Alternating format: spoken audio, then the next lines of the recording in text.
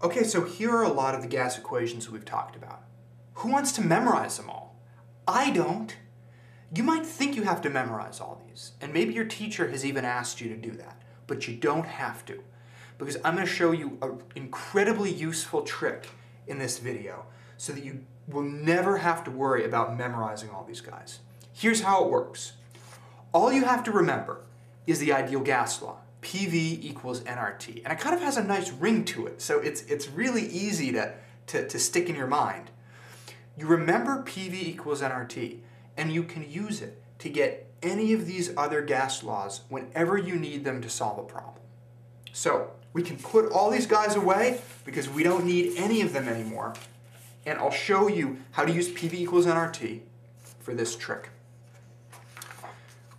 So let's say that you're given a problem like this, okay? We have a before and after, we have pressure and temperature are both changing. So we look at the variables we're dealing with, as I just said, pressure and temperature. And what I want to do is I want to take PV equals nRT, the ideal gas law, and rearrange it so that the variables I'm interested in, pressure and temperature, are by themselves on one side of the equation. Doesn't matter which side it is. Okay? So pressure and temperature. So to get P and T by themselves, I'll first divide both sides by V here. And then V over V will cancel out. So now I have P equals nRT divided by V.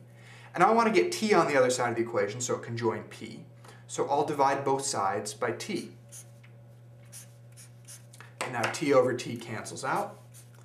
And I'm left with PT, P over T, equals nR over V.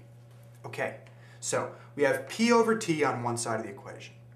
Now, it turns out that if something is on one side of the ideal gas equation, you can double it on the other side, doing a before and after thing. Here's what I mean. We can take this P over T and turn that into P1 over T1. There's a before.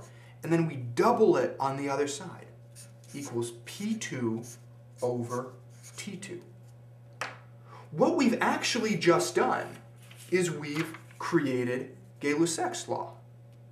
But I didn't have to memorize it, and all I had to do is take PV equals nRT and figure it out from there. Okay, let's look at another example. Here is one where I have an initial pressure, a final pressure, initial volume, and final volume. So the variables that I'm interested in are pressure and volume. As before, I want to rearrange the equation so that I have pressure and volume by themselves on one side. That was easy. The ideal gas law is already written so pressure and volume are by themselves on one side. Okay? So what we do now is we double this PV on both sides of the equation, doing before and after. So P1 times V1 equals, double it on the other side, P2 times V2. And now I can plug in my variables and solve for V1. And check it out. What I did was I used PV equals nRT to come up with Boyle's law. Okay, you're probably getting the hang of it. I'm going to do two more examples, but if this already makes sense, go ahead and move on. Now, one question that I do often get is, how do you know which variables you want to rearrange the equation for? You know, teachers and textbooks don't always ask questions where they just say V1 is this, N1 is this, and so forth. So if you're given a word problem, it can be a little bit trickier to find out what variables you're using and whether they're, V1, N2, or whatever. So if you're having a little trouble figuring out what the variables are, watch my video called Which Gas Equation Do I Use? And that will tell you how to read a word problem and figure out which of the variables you're working with, okay? So this one, we're going to be using volume and moles. So we want to rearrange the ideal gas law so that I have volume and moles by themselves on one side, okay? I will get rid of P so that I have only V alone on this side. Divide both sides by P. And then I have V equals nRT divided by P. And I want to get n to the other side. So I'll divide both sides by n here. Cross that out. And then I have V over n equals RT over P. I have this guy by itself, so let me double it before and after on both sides of the equal sign. V1 over N1 equals V2 over N2. And what I did there was I came up with Avogadro's law. One more. This is for one that's a little bit trickier. I have a before and after here where 3 variables are changing. I have volume, pressure, and temperature. So everything that I've been doing up until this point has just had 2 variables changing, but it's no big deal.